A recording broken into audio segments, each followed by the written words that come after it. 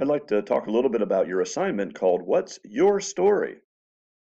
America has a story, and each of us have a story.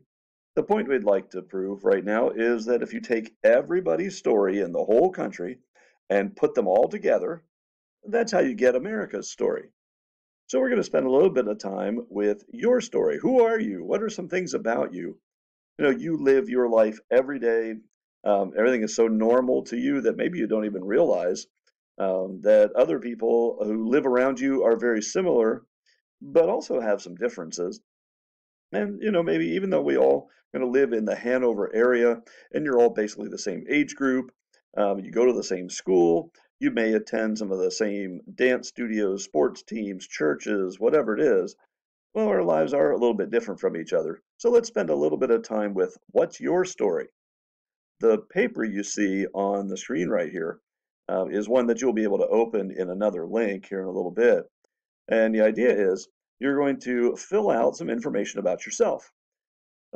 As you do that, please put your name, enter your name or type your name into this box.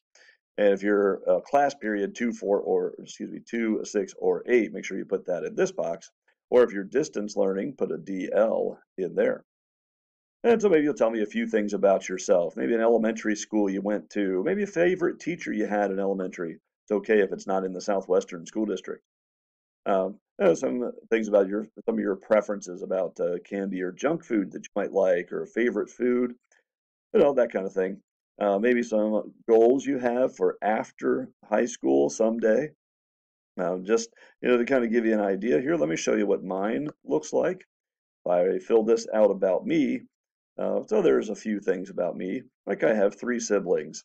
I have 1 dog. I like some sports.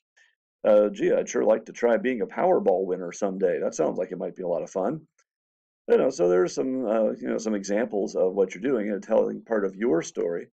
And our whole philosophy in American Cultures class is that everybody's story put together makes America's story.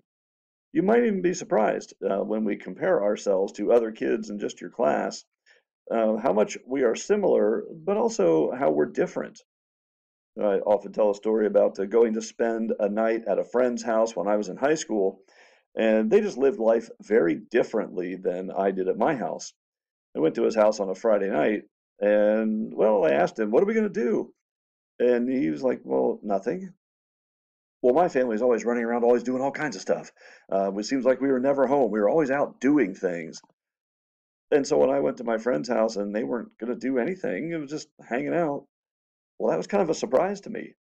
Even though I was friends with this kid, we had been friends for several years, and but just a different lifestyle. So that's the idea of what's your story. We put everybody's story together. We have America's story.